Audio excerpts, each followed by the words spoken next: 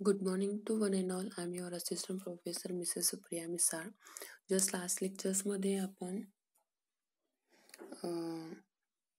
एक point cover केला होता त्याच्यामध्ये. त्यानंतर आपल्याला जो आज या लेक्चर्समध्ये बघायचा आहे तो अँटीजेन्स. अँटीजेन्समध्ये chemical nature, types of अँटीजेन्स and factors affecting अँटीजेनिसिटी हे पॉईंट्स बघायचे आहेत. आपला युनिट सेकंड पेपर 4 मधला युनिट नंबर 2 इम्युनॉलॉजी या युनिटमधलं 3rd पॉईंट बघायचं आहे. अँटीजेन्स जस्ट लास्ट लेक्चर्समध्ये आपण काय बघितलं होतं तर इन्नेट इम्युनिटी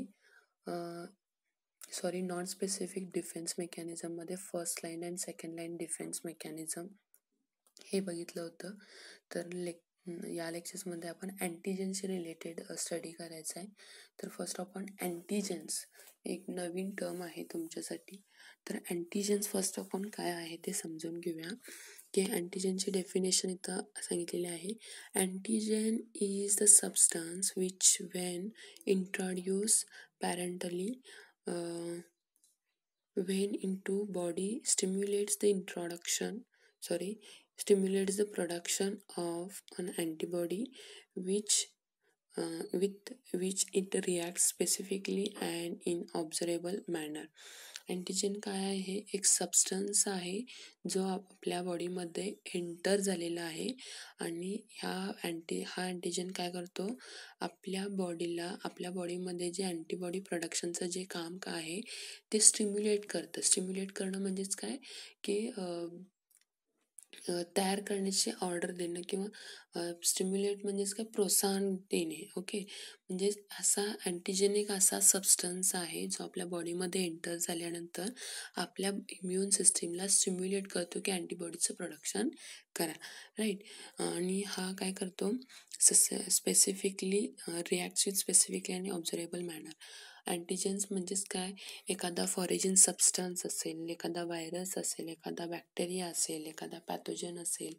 ओके, तर हे सगळे जे फॉरेजिन सबस्टन्स आहेत जे आपल्या बॉडीमध्ये एंटर होतील आणि एखादा फॉरेजिन सबस्टन्स जर आपल्या बॉडीमध्ये एंटर झाला तर आपली इम्युन सिस्टीम त्याच्या अगेन्स्ट काम करते. म्हणजेच काय करणार आहे की त्या फॉरेजिन सबस्टन्सवरती ॲक्ट होणारे जे अँटीबॉडीज च्या गरज असणारे जी रिक्वायरमेंट असणार आहे त्या अँटीबॉडीज तयार करण्यासाठी आपली इम्युन सिस्टीम काम करते. राईट. अँटीजेन्स म्हणजेच काय? तर एखादा फॉरेजिन सबस्टन्स असेल, पॅथोजन असेल, बॅक्टेरिया असेल, व्हायरसेस असेल, जर आपल्या बॉडीमध्ये इंट्रोड्यूस झाला असेल अँटीजेन्स तर त्याच्या अगेन्स्ट किंवा त्या फॉरेजिन सबस्टन्स किंवा त्या अँटीजेन्सवरती ज्या अँटीबॉडीज ॲक्ट होणार आहेत अशाच अँटीबॉडी प्रोडक्शन प्रोडक्शन आपली इम्युन सिस्टीम स्टार्ट करते आणि त्या अँटीबॉडी जाऊन अँटीजेन्सवरती बाइंड होणार आणि ते काय होणार आहेत? फर्दर रिॲक्शन्स आपली इम्युन सिस्टीम कॅरी करते. राईट.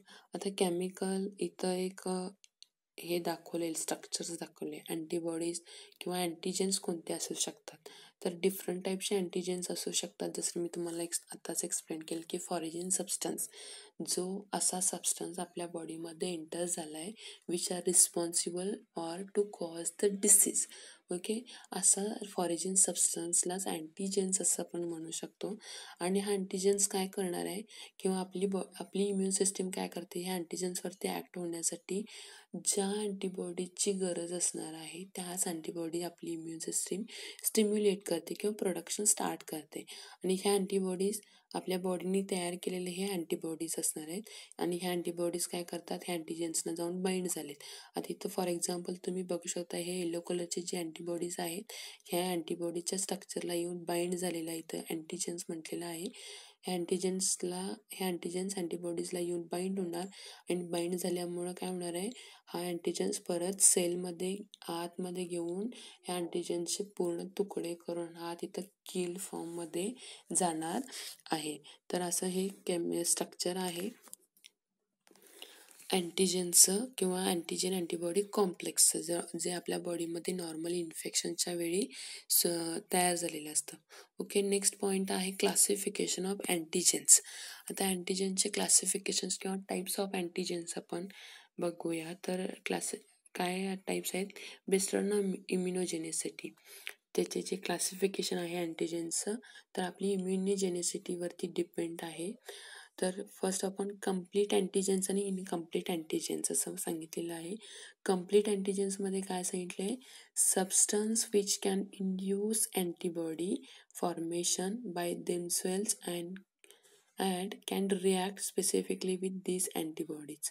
कंप्लीट अँटीजेन्स म्हणजेच काय, एक असा सबस्टन्स ज्या सबस्टन्समध्ये अँटीबॉडी फॉर्मेशन काय असणार आहे, इंड्यूस करण्याची ॲबिलिटी असणार आहे, किंवा त्याच्याकडे स्वतःची एक ॲबिलिटी आहे की त्या अँटीबॉडी बरोबर तो रिॲक्ट होऊन काय होईल, तिथं तो किल होणार आहे. राईट. कंप्लीट अँटीजेन्स आणि इनकम्प्लीटमध्ये substance which can induce antibody formation.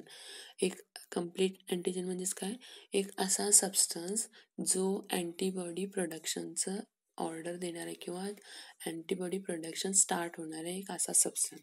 Incomplete अँटीजेन्समध्ये काय सांगितलेलं आहे की substance unable to induce antibody formation on its own but can become immunogenic when covalently linked to proteins called carrier proteins. They are of two types, complex and simple.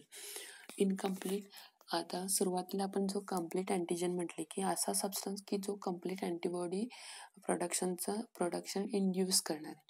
पण incomplete antibody म्हणजेच काय की असा incomplete antigen जर आपल्या बॉडीमध्ये enter झाला तर त्याच्या अगेन्स्ट आपली इम्युन सिस्टीम अँटीबॉडीज तयार करू शकत नाही. त्याच्यासोबत फाईट करण्यासाठी किंवा त्याला मारून टाकण्यासाठी अँटीबॉडीज तयार करू शकत नाही. असं इनकम्प्लीट असणार, असा जो सबस्टन्स असणार आहे तो इनकम्प्लीट असणार आहे. कारण का, पण हा असा अँटीजेन्स काय करतो की इम्युनोजेनिक कोव्हॅलेंटली तो प्रोटीनसोबत किंवा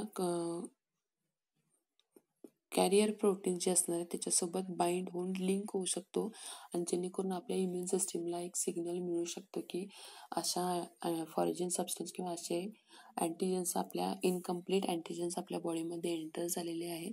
त्याच्यामुळं तुम्ही काय करायचं आहे, अँटीबॉडीचं प्रोडक्शन करायचं आहे, असे एक ऑर्डर आपल्या इम्युन सिस्टीमला मिळू शकते. आता हे इनकम्प्लीटचे 2 टाईप्स सांगितले, ते कॉम्प्लेक्स आणि एक सिम्पल. राईट. आता कॉम्प्लेक्स आणि सिम्पल असे 2 इनकम्प्लीटचे अँटीजेन्सचे टाईप्स आहेत. Based on origins, next point आहे बेस्ड ऑन ओरिजिन्स.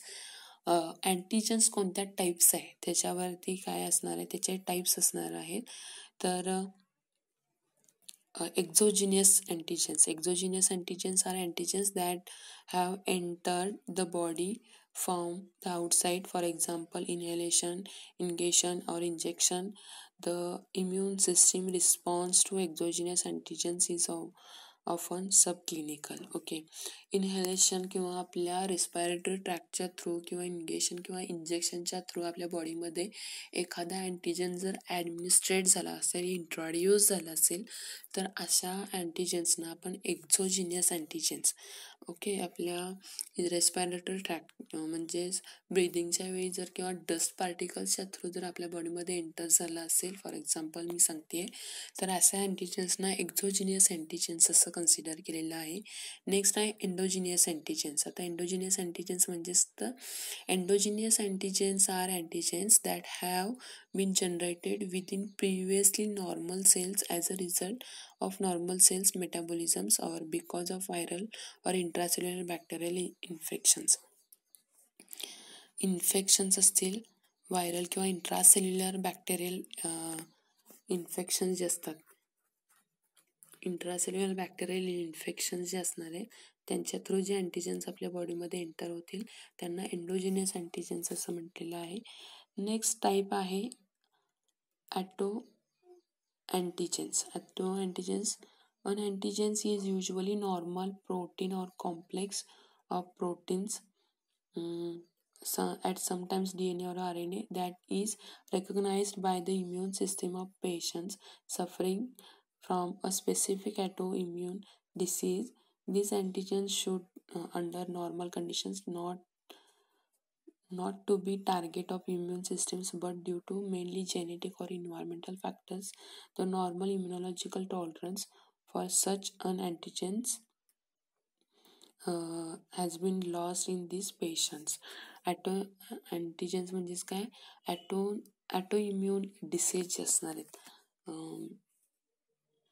म्हणजे ज्याच्या थ्रू आपल्या बॉडीला इम्युनॉलॉजिकल टॉलरन्स किंवा आपली बॉडी अशा अँटीजन्सना जी रेजिस्ट होते किंवा टॉलरेट होते अशा अँटीजन्सना अँटीजेन्स असं कन्सिडर केलेलं आहे. तर अँटीजन्सच्या टाईप्समध्ये किंवा क्लासिफिकेशन्समध्ये आपण बेस्ड ऑन ओरिजिन्समध्ये आपण एक्झोजिनियस अँटीजन्स बघितले जे इनहेलेशनच्या थ्रू आपल्या बॉडीमध्ये एंटर होऊ शकतात. नेक्स्ट एंडोजिनियस अँटीजन्स बघितले की जे ऑब्लिगेट इंट्रासेल्युलर पॅरासाइट्स किंवा इन्फेक्शनच्या थ्रू आपल्या बॉडीमध्ये एंटर होऊ शकतात. नेक्स्ट अँटीजन्स म्हणजेच काय, असे अँटीजन्स म्हणजेच आपली बॉडी त्या अँटीजन्सना इम्युनॉलॉजिकल टॉलरन्स म्हणजेच काय, कंटिन्युअसली जर अँटीजन्स असले आपल्या कॉन्टॅक्टमध्ये येत असेल आणि ऑटो इम्युन डिसीज म्हणजे टॉलरेट झाले असतील आणि त्या असे जर अँटीजन्स आपली बॉडी टॉलरेट झाली असेल अँटीजन्सना, तर अशा अँटीजन्सना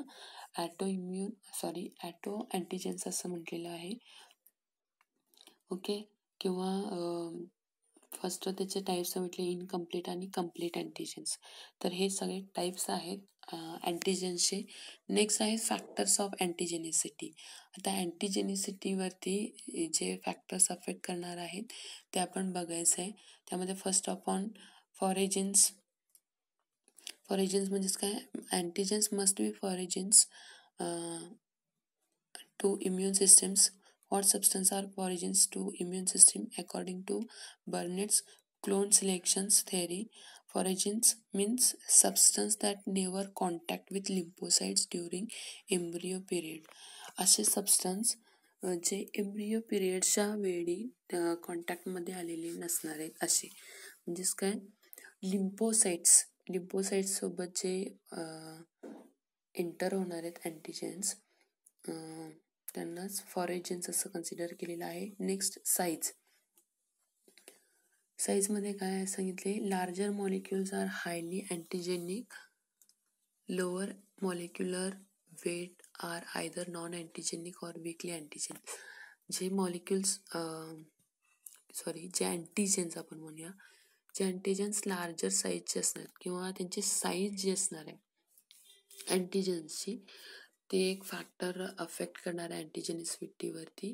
किंवा जर लो मॉलिक्युलर वेट किंवा आयदर नॉन अँटीजेनिक और वीकली अँटीजेन्स जर आपल्या बॉडीमध्ये एंटर झाले तर ऑब्वियसली आपली इम्युन सिस्टीम जर स्ट्रॉंग असेल तर त्याच्या अगेन्स्ट काम करणार आहे आणि तो स्मॉल साईजचा जो अँटीजन आहे तो किल होणार आहे. पण लार्जर साईजचा जर एखादा अँटीजन्स किंवा फॉर एक्झाम्पल आता कॅन्सर जर असेल तो किंवा कॅन्सर ट्युमर सेल्स जे असणार आहेत ते इझिली आपल्याला काय करता येत नाही, डिस्ट्रॉय करता येत नाहीत. कारण का, त्यांचा नंबर कंटिन्युअसली वाढत असते. म्हणजेच काय, त्यांची साईज जी असणार आहे ती कंटिन्युअसली वाढत असल्यामुळे आपल्याला सेलची साईज वाढणार नाही पण सेलचा नंबर इन्क्रीज होऊन जाऊन ट्युमरची साईज इन्क्रीज होत जाणार आहे. त्याच्यामुळं त्या अँटीजन्स आपल्याला इझिली डिस्ट्रॉय करता येत नाहीत. तर हा एक फॅक्टर आहे अँटीजेनिसिटीवरती अफेक्ट करण्यासाठी. नेक्स्ट आहे केमिकल नेचर. आता केमिकल नेचर्समध्ये काय सांगता येईल अँटीजेनिसिटीच्या, तर most naturally occurring अँटीजेन्स R either protein और पॉलिसॅकराइड्स. जे अँटीजन्स असणार आहेत किंवा जे अँटीजन्स नॉर्मली असतात ते पॉलिसॅकराइड्स आणि प्रोटीन्सच्या फॉर्ममध्ये असतात, राईट. आणि lipids and nucleic acids R less अँटीजेनिक्स on their own but do so when combined with proteins.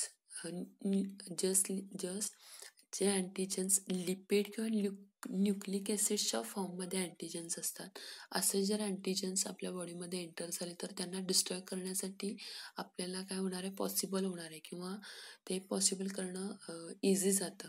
पण ॲज कम्पेअर टू जर अँटीजन्स आहे आणि त्या अँटीजन्सचं केमिकल जे नेचर आहे किंवा तो अँटीजन्स प्रोटीन किंवा पॉलिसॅकराइड्सपासून तयार झाला असेल तर तो असा प्रोटीन किंवा पॉलिसॅकराइड्सपासून तयार झालेला अँटीजेन्स किंवा असे अँटीजेन्स आपल्या बॉडीला आपली इम्युन सिस्टीम इझिली डिस्ट्रॉय करू शकत नाही.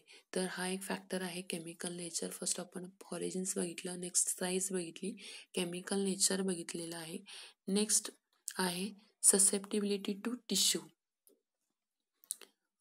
Susceptibility to tissue enzymes, substance which can be metabolized and are able to the action of tissue enzymes behave as antigens. Substance असा सबस्टन्स किंवा असा अँटीजेन्स जो आपले जे मेटाबॉलिक रिॲक्शन्स असतात किंवा मेटाबॉलिक जे पाथवे आहेत आपले, त्याच्यामध्ये जर त्या action able to action of tissue enzymes behave as अँटीजेन्स. आपल्या टिश्यूचाच एखादा पार्ट आहे किंवा आपल्या टिश्यूची जी ॲक्शन होत आहे, आपल्या सेल्सच्या ज्या ॲक्शन्स होणार आहेत, त्याच पद्धतीचे जर हा अँटीजेन्स त्या एन्झाईम्स बरोबर रिॲक्ट होत असेल, तर तो काय होऊ शकतं की डिसीज कॉज करण्यासाठी तयार होऊ शकतो नेक्स्ट अनादर स्टेजला. तर susceptibility to tissue enzymes, tissue enzyme बरोबर हा रिॲक्ट झाला अँटीजेन्स. जो अँटीजेन्स म्हणजेच आपण मगापासून सांगते की फॉरेजिन सबस्टन्स, त्याच्यामध्ये पॅथोजन असू शकतो, व्हायरस असू शकतो, बॅक्टेरिया असू शकतात. असे पॅथोजन्स किंवा असे अँटीजेन्स जे which are responsible for to cause the disease in our body, right. तर असे जे एन्झाईम्स बरोबर किंवा आपले जे मेटाबॉलिक्स पाथवे असतात त्यांच्यामध्ये जे एन्झाईम्स असणार आहेत त्या एन्झाईम्स बरोबर हे जे अँटीजन रिॲक्ट झाले तर काय होणार आहेत ते नंतर काही टाईम पिरियड नंतर ते आपल्या बॉडीमध्ये डिसीज कॉज करू शकतात. कारण का आपली इम्युन सिस्टीम त्याच्या अगेन्स्ट कामं करणार नाही, कारण ते मोठ्या मेटाबॉलिक पाथवेमध्ये पार्टिसिपेट झालं आहे. म्हणजेच काय, इम्युन सिस्टीम काय मेमराईज करेल की आपल्या बॉडीचाच एक पार्ट आहे असं कन्सिडर करेल, राईट. तर असे जर झालं तर हा अँटीजेन आपल्या बॉडीमधून इझिली आपल्याला डिस्ट्रॉय करता येणार नाही, किल करता येणार नाही. नेक्स्ट पॉईंट आहे 5th, antigenic specificity. It depends upon epitope. Position of epitopes in the antigens molecule is important for specificity.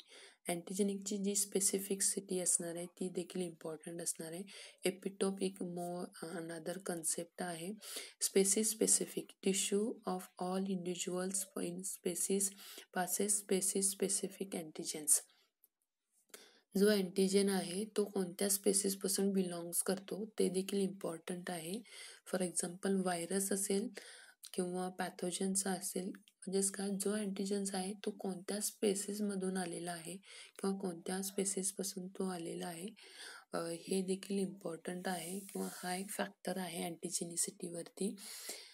आयसोस्पेसिफिकसिटी, आयसोस्पेसिफिकसिटीमध्ये काय सांगितले, 7 नंबरचा अँटीजेनिसिटीचा फॅक्टर आहे. It depends on आयसो अँटीजेन्स which may found in some but all members of spaces. Next आहे ॲटोस्पेसिफिकसिटी. Self अँटीजेन्स R generally non अँटीजेनिक but in some cases such lens protein and sperms, these are not recognized as self antigens because they are absent during embryonic life and develop later. Okay, ॲटोस्पेसिफिकसिटी म्हणजेच काय,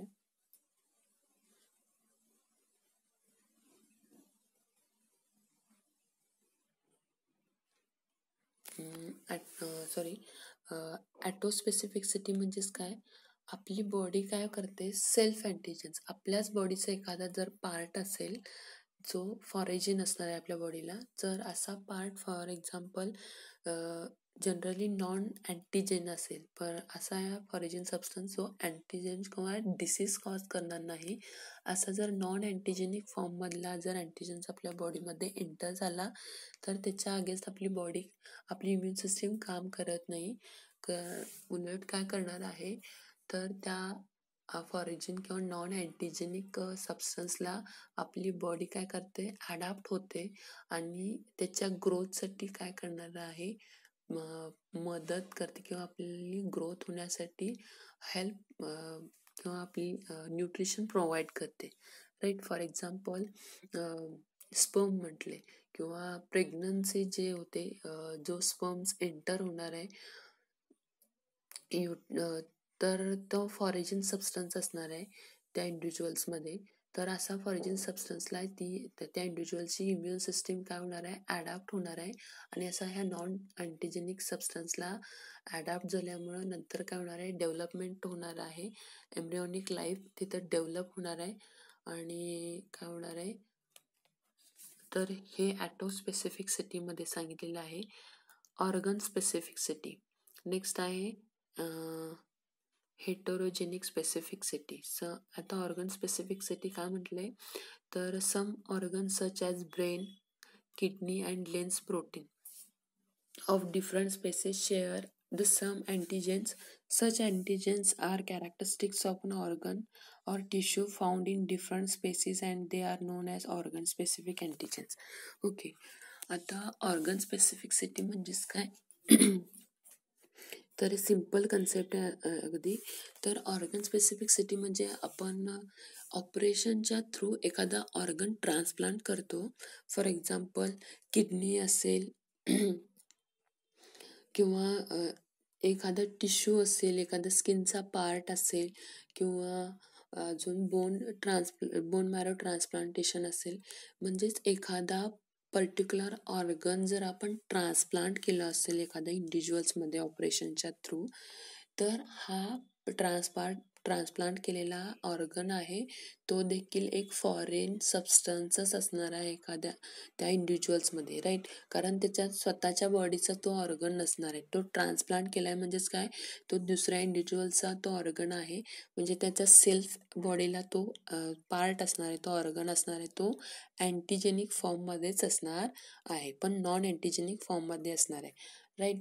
तर अशा ऑर्गन्सला आपली immune system काय करते होते, adopt होते आणि ॲडजस्ट होते किंवा स्वतःमध्ये चेंज करून घेते आणि आपली इम्युनिटी परत स्ट्रॉंग करायला हे ऑर्गन्स काय करतात, मदत करतात. ऑर्गन स्पेसिफिसिटी का म्हटले, कारण जे आपण ट्रान्सप्लांट करतो ऑर्गन, तर ह्या ऑर्गन्स देखील त्या स्पेसिफिक इंडिव्हिज्युअल्सला फॉरेन सबस्टन्सच असणार आहे आणि अशा ऑर्गन्स आपली इम्युन सिस्टीम काय करते, त्या ऑर्गन्ससोबत ॲडॉप्ट होते आणि जी इम्युनिटी नंतर स्ट्रॉंग करत जाते, राईट. तर ही ऑर्गन स्पेसिफिसिटीमध्ये आहे. नेक्स्ट आहे हेटरोजेनिक specificity. The some or closely related अँटीजन्स may sometimes occur in different biological species, class and kingdoms R non as हेटरोफाइल अँटीजन्स. Antibodies to these antigens produced by one species cross react with antigens of other species. For example, Forsman's antigens will Flix Paul Bunel test. तर हेट्रोजेनिक specificity म्हणजेच काय, different टाईपचे species जर किंवा species, classes किंवा किंगडम्सपासून जे अँटीजेन्स enter झालेले असतात, तर अशा अँटीजेन्सनाच हेटरोफिलिक अँटीजेन्स असं कन्सिडर केलेलं आहे. नेक्स्ट आहे सुपर अँटीजेन्स. ओके, सुपर अँटीजेन्स हे वन मोर एक्झाम्पल आहे, फॅक्टर आहे अँटीजेनिसिटीवरती ॲक्ट होणारं. तर ह्या अँटीजेन्सना डिटेक्ट करण्यासाठी काही सिरोलॉजिकल टेस्ट आहेत, काही इम्युनॉलॉजिकल टेस्ट आहेत. तर नेक्स्ट थर्ड इयरमध्ये तुम्हाला इन डिटेलमध्ये ह्या टेस्ट सगळ्या बघायचे. डायरेक्ट इलायझाचा लॉंग फॉर्म असा आहे एन्झाईम लिंक इम्युनोसॉर्बंट असे. नेक्स्ट आहे direct इम्युनोफ्लोरन्सन्स, RIA neutralisation taste, CFT इम्युनोहिस्टोकेमिस्ट्री. Okay, तर असे काही इम्युनॉलॉजिकल टेस्ट आहेत ज्या अँटीजेन्सना रेकग्नाइज करून त्या अँटीजेन्सच्या अगेन्स्ट ज्या ट्रीटमेंट्स घेणं गरजेचं आहे आपल्या बॉडीला, आपल्या हेल्थला प्रोटेक्शन देण्यासाठी, असे काय करतात, ह्या ह्या टेस्टच्या थ्रू ट्रीटमेंटचं डायग्नोसिस केलं जातं. ओके, त्याचबरोबर किंवा जो अँटीजेन्स एंटर झालेला आहे त्या अँटीजेन्स काय केले जातात, तर रेकग्नाइज्ड केल्या जातात आणि त्याच्या अगेन्स्ट ट्रीटमेंट आपल्या बॉडीला प्रोव्हाइड केल्या जातात. तर या लेक्चर्समध्ये आपण काय बघितले, एक अँटीजेनची डेफिनेशन बघितली. अँटीजेन्स म्हणजेच काय, एखादा फॉरेन सबस्टन्स, त्याच्यामध्ये आपण एखादा पॅथोजन असू शकतो किंवा व्हायरसेस किंवा बॅक्टेरिया, राईट. त्याचबरोबर असे काही जे सबस्टन्स आहेत त्यांना आपण अँटीजेन्स म्हणू शकतो. त्याचं केमिकल स्ट्रक्चर किंवा कॉम्प्लेक्स अँटीजेन अँटीबॉडीचं कॉम्प्लेक्स बघितलं आपण. ओके, नेक्स्ट बघितलं ते म्हणजे टाईप्स ऑफ अँटीजेन्स. ओके, क्लासिफिकेशन्स ऑफ अँटीजेन्स बघितलं. त्याच्यामध्ये एक कम्प्लीट अँटीजेन्स आणि इनकम्प्लीट अँटीजेन्स हे दोन टाईप्स बघितले. त्याचबरोबर बेस्ड ऑन ओरिजिन्स, तो जो अँटिजन एंटर झाला आहे तो कोणत्या ओरिजिन्सपासून बिलॉंग करतो त्याच्यावरती देखील काय केलेलं आहेत क्लासिफिकेशन्स आहेत. त्याच्यामध्ये आपण एक्झोजिनियस अँटिजेन्स, एंडोजिनियस अँटिजेन्स, इम्यून काय बघितलं ॲटो अँटिजेन्स हे क्लासिफिकेशन्समध्ये बघितलं. फॅक्टर्स ऑफ अँटिजेनिसिटीमध्ये फॉरेंजिन्स बघितलं, त्याची size, अँटिजेनची size, chemical nature, susceptibility to tissue enzymes, अँटिजेनिक स्पेसिफिकसिटी, specific, आयसोस्पेसिफिकसिटी, ॲटोस्पेसिफिकसिटी, organ स्पेसिफिकसिटी, हेटेरोजेनिक स्पेसिफिकसिटी.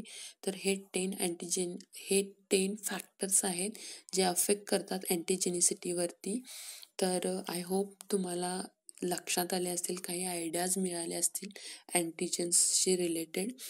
तर ह्या लेक्चर्स 3rd इयरला परत ह्या कन्सेप्ट तुम्हाला इन डिटेलमध्ये आहेत. तर या लेक्चर्समध्ये आपण इथेच थांबूया. नेक्स्ट लेक्चरला नेक्स्ट पॉईंट बघूया. तर थँक्स फॉर वॉचिंग.